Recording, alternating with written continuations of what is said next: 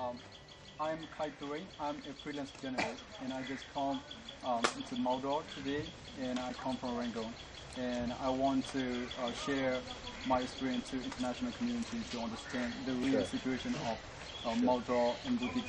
So, uh, uh, can you introduce your name first, and then what you do in country? Okay, my name is Khaing, but I have founded 4 months ago. I founded an association called YMDA, Youth Development Association Maungdaw.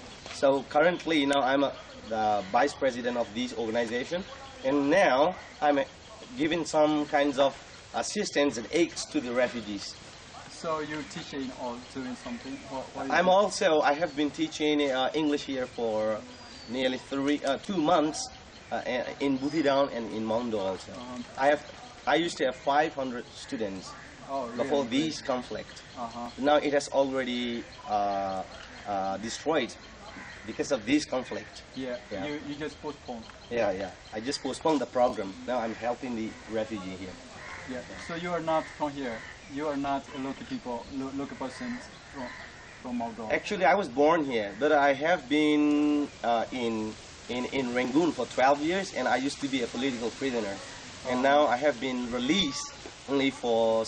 Okay, so when the conflict happened, like burning houses, and then it's a very risky situation happened in Maungdaw. Sure. So at the time you were in Maungdaw, right? Yeah, exactly. So can you tell me and what happened and how did it start? Okay, so it was on Friday, 8th of June this month. So actually it started on the spur of the moment. Because most people didn't expect these kinds of chaotic situations to happen in Maungdaw. But it happened after the Muslim Bengali gather in the biggest mosque in Maungdaw, in downtown area. Their reason is that they would like to pray, for those people who recently killed in Tangu. So this is their reason. But actually, it comes out that it's not. It's a plot. And as soon as they have finished their gathering on Friday, maybe around about at 1:30 or 2, they started to get out from the mosque, and they gather maybe nearly 5,000 people on the road. Okay, they're running, and they started to, throw the stones, okay, to the local Rakhine's house, and they started to burn from this quarter. This is the first quarter burned down by the Muslim Bengali people. So, as the local Rakhine or Arakan people fight back. Actually, the Arakan people were not ready on that day. They were shocked. Okay, they didn't know what to do, first of all. But they have to hold some, just some weapons like wooden sticks and some swords. These kinds of things they grabbed. But they were ready, to protect their own family in front of their respective houses. That's it. But actually, they were not ready. They were shocked. So, how many population ratio in Maungdaw currently? Okay. But it's not an official record. Officially, because officially, even the government didn't have, the exact population. Actually, the ratio is 95% is Muslim people here, and only 5%, nearly Bengali Muslim people here, and only 5%, including some government officials in here, maybe 30,000 people. 30,000 people in Maungdaw. So, do you think all the Bengali people or some extremists like burning houses or killing people? Actually, this is extremist act. Actually, this is not this is not what innocent people doing. But what they have done is completely wrong. And on the other hand, they are fabricating some news that they are doing wrong. That on the other hand, but they would like to cover what they have done is wrong. To like for example, minority people. This is very clear, obviously. Minority people, Rakhine people in Maungdaw. I have already mentioned. Yeah, about 5%. About 5%, but majority, they are majority. I mean, Bengali Muslim are majority here. So actually, this is I have already mentioned that it's not based on racial and religious matter. But if you see, roughly, okay, but maybe it seems like religious and racial problem, but it's not, because it's like invasion, what I believe is that what I heard from the Bangladesh news sources, because some Rakhine people in Bangladesh keep me, keep giving me some information from since 8th June. So what they're talking about is that there is a connection between RSO, okay, Rohingya solidarity organizations, and the people who are the taxi drivers in Maungdaw. Mostly they are rich people, okay, like for example like Dr. Tuang. Now he's just arrested by the authorities. Now he's being interrogated and he's in custody. So these kinds of people are controlling, these Muslim society, to start the fighting, they would like to create a racial and religious problem. Actually, they would like to invade this land because they have same green grass and green water in Maungdaw. Because we have only minority people here. We have so many, grain field here for them, to live here. Actually, it started not just now. It has been starting from, 1942, because we have many historical records for that. Yeah, and before I came here, and then the conflict started here, and then I have read a lot of documents, and then also articles from international, by English, especially. And they mentioned that the Arakanese are racist, extremists, are burning Bengali houses and then killing innocent Bengali people. So what's your opinion on that? Okay, it's ridiculous. I would like to say is that it's ridiculous. It's nonsense. What is really happening is not like that. Actually, Muslim Bengali are burning down the Arakanese houses, and when they got away from their houses because of the authority forces, because they did something wrong first. So later they were afraid of authorities, because there are some special security forces came here on that day, so they fled. So when they flee their houses, they started to burn down their houses too, and they fabricated the news, from the UN, using some UN internet servers, because most of the officials, higher rank officials in NGOs and international NGOs are Muslim Bengali there.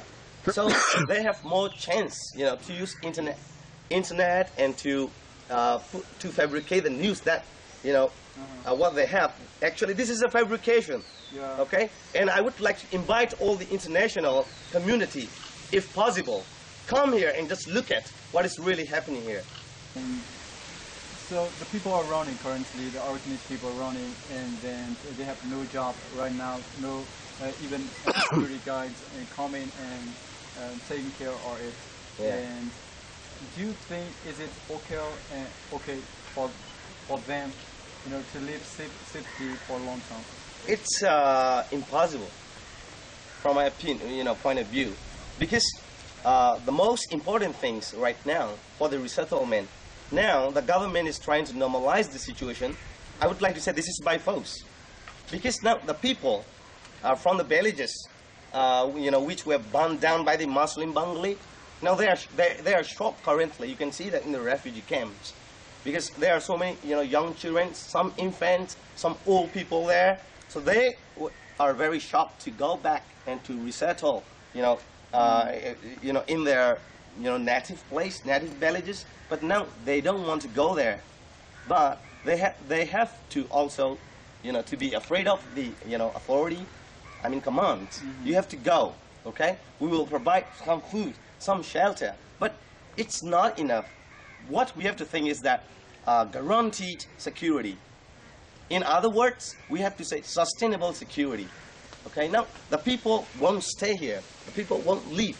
What I believe is that if there is no guaranteed security, by the government officials, because this is very important. If we would like our people to live here for long run, we need security forces to protect our people from these kinds of dangerous and anarchies things. This is a kind of anarchy work. So the local people are moving to Site 3, and then Rangoon also. I've seen some people on the jetty. Yeah. And yeah. It's true. So how can we, sustain them to stay here in Maungdaw to live as without fear of the danger? And what will be your point of view in this opinion? Okay. First of all, I would like to put is that security is number one. If we would like to move them to their original places, like villages, and okay, it is quite easy, to build their houses from donated money from different donors around Myanmar, around the world, and by the government. It's quite easy to build the houses, that they had lost, okay, in burning down, in the blast. But the most crucial thing is that security. Security is very important. If we can guarantee the security, they won't live in these places. They will abandon the villages, and they will move away. Even though the government, prevent them not to get away from this Maungdaw area. So maybe 5 years later, just think about that. Okay, what will happen? There will not be any indigenous native here. Yeah, currently the Bengali people might be from other country, especially Western country, and they are demonstrating and stop genocide in Arakan, and the Rohingya stop killing Rohingya, genocide in Arakan. So, what do you think about it? Actually, the Muslim people trying to kill, a lot of people, because there is a very good example. For example, in 1994, what happened in Rwanda, okay? So actually, they are killing Arakanese people. Arakanese people are minority in Maungdaw. We have no weapons, no guns, okay? And even the swords that we have is not very sharp. It's blunt already, because we use it only for cleaning fish or something like that. So it's very laughable, ridiculous. We're not killing these people. Yeah. So it's not like Arakanese people burning Bengali people's houses and then killing them and then fight back to each other. Not like that currently. Not like that. Actually, we are protecting ourselves. Yeah, protecting our family, our young children, our young generation, our mother, our parents. We have to protect these people. Actually, we are not fighting back. For you see that this is the Arakanese house, burned down by the Bengali Muslims. It's a very good example. Okay. So how many villages were burned? Okay, nearly 15 villages from the south of Maungdaw were completely burned down, and some people were injured, and some people were killed on the spot. Yeah. So how can we stop this conflict as soon as possible? As soon as possible. Okay. The first thing is that now the rainy season.